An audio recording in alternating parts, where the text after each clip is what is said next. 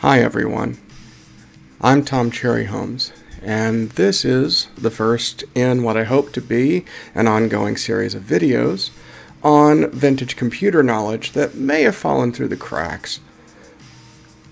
In this case, how to format, or low-level format more precisely, an IBM PC XT as an IBM 5160 based machine, 10 megabyte hard drive, if all you have is a copy of MS-DOS and debug.com. Now this might sound a bit strange for those of you who have done this back in the day.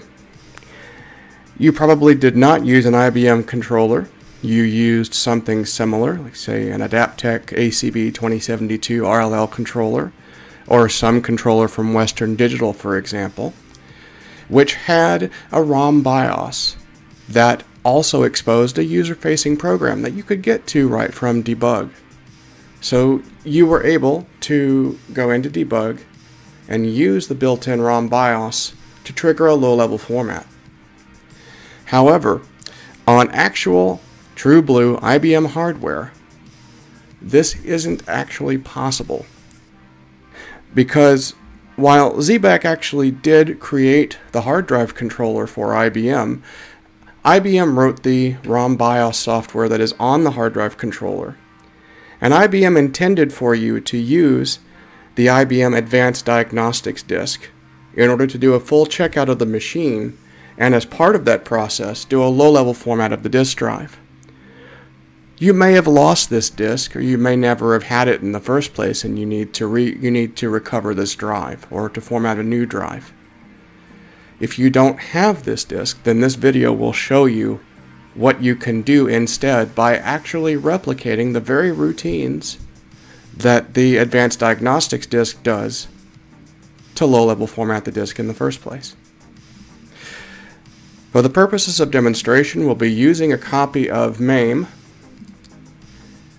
using the IBM 5160 machine type, and I have created a compressed hard disk of the correct size, especially considering that the hard disk controller for an IBM PC XT uses fixed geometry, and depending on the particular variant of the fixed disk controller that you may have inside the machine, it may be pre-selected for a particular capacity. In this case, this particular fixed disk card that's in this emulated machine is configured for a 20 megabyte disk drive with a geometry approximating 615 cylinders, 4 heads, and 17 sectors per track, yielding a total size of 21 million bytes, 411,840. So, with that, we'll go ahead and boot our emulated machine. You'll see a little bit of the basic system configuration that we have here. And you'll see that we go directly into ROM posting here. And this is indeed a true blue IBM XT with 640 kilobytes of memory. Now there's no floppy drive in the system yet, so I'll go ahead and pop one in. We'll go into our software list, PC disk images, and we'll use a copy of PC-DOS 2.10 so that we're period correct here.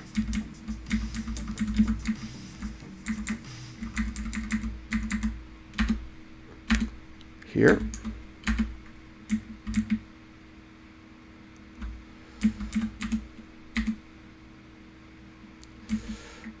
Apologies.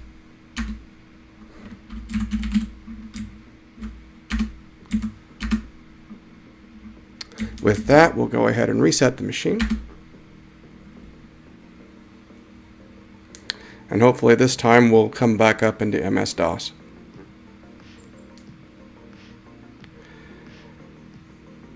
Now, as I said before, you may be using on a PC clone machine, you'll be using an XT controller of some sort, which will have its own formatting routines built into the BIOS.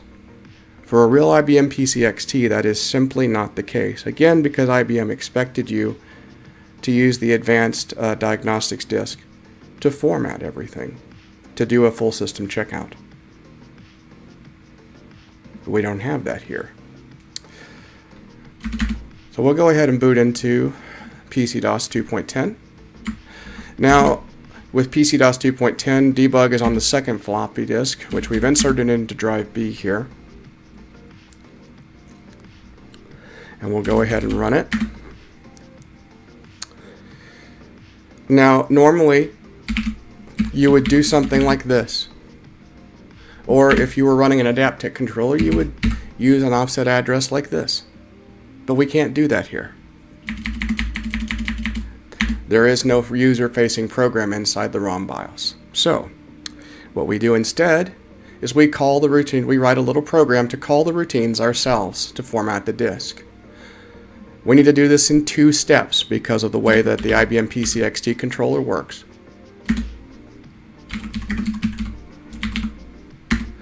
The first line here indicates that we want to send a command type of 7, which means format starting from a particular drive cylinder head and sector.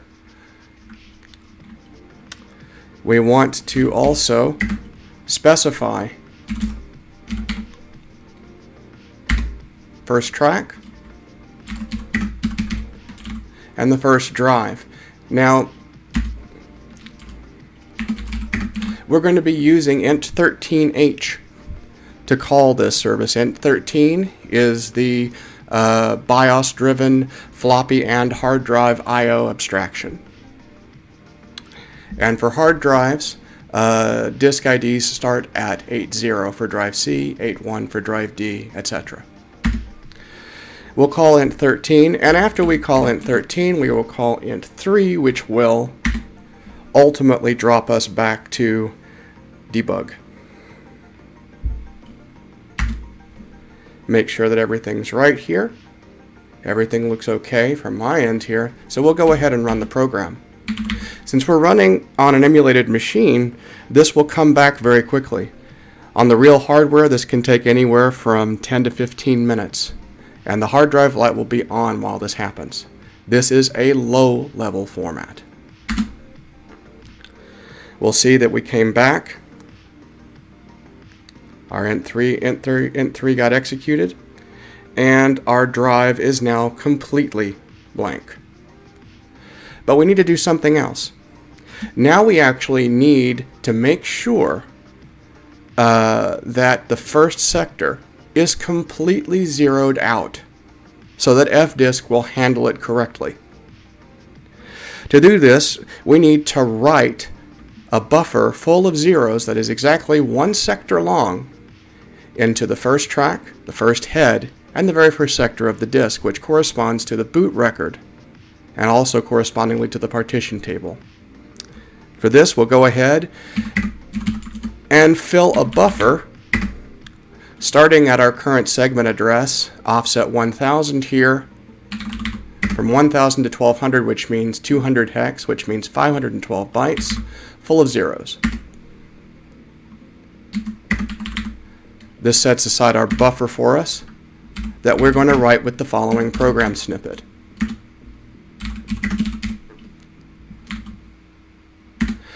The first two commands, the first two instructions here are to reset the disk controller entirely and just to reinitialize the disk controller to make sure that everything is back at 0 before we actually issue the write. The next command is the write sector command. AX giving us the write sector command, BX being the address of our buffer inside of our current segment.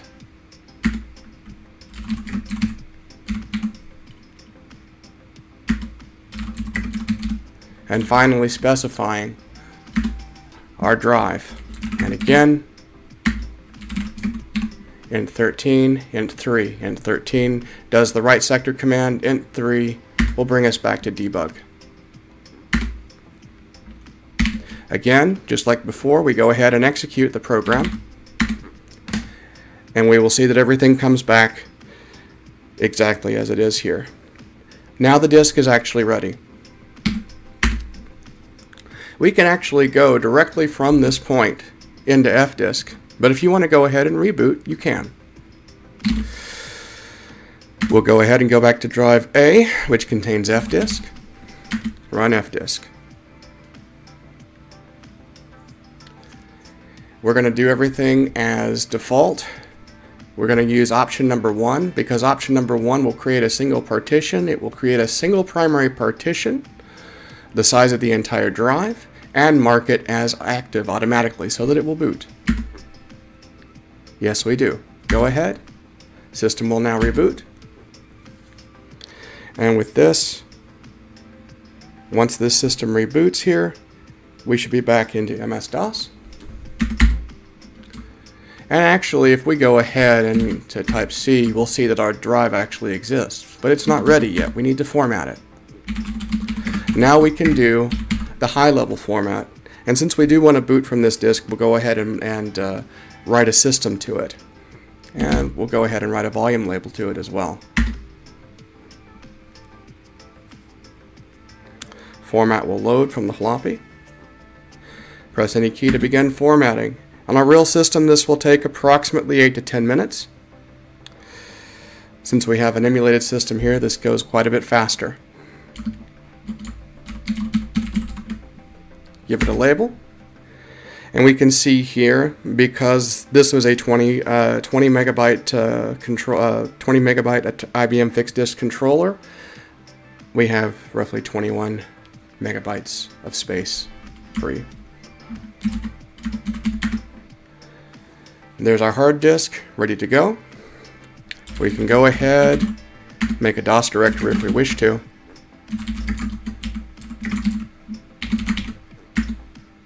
And copy the contents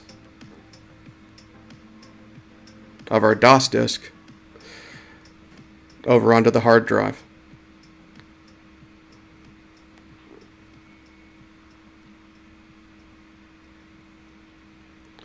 I hope this has been extremely informative for you guys. I hope somebody finds it useful. I will be making more of these as I think of them. There's a lot of bizarro, arcane knowledge that has otherwise been left to antiquity that sometimes needs to be unearthed to deal with a lot of these vintage machines. So I think it's a good thing to take and make videos of all of this, demonstrating that in some of the strangest circumstances, you can work around things. So now we have that completely copied. We'll go ahead and delete Command Com from that DOS directory because we don't need it. There she is. And if we go ahead and reboot the system, I will actually do this from inside here. We'll do a complete cold boot here with a full memory test and everything.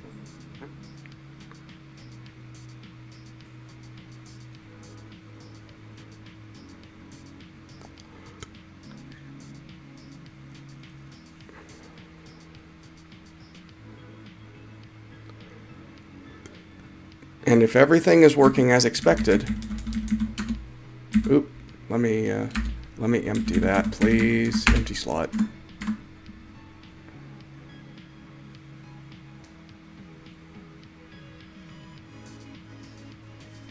We'll see here that we booted from the C drive.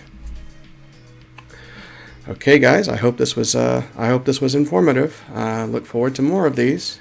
If you want to give me suggestions on what to do here, feel free to leave in the comments below on other subjects you'd like me to tackle. Thank you very much for watching.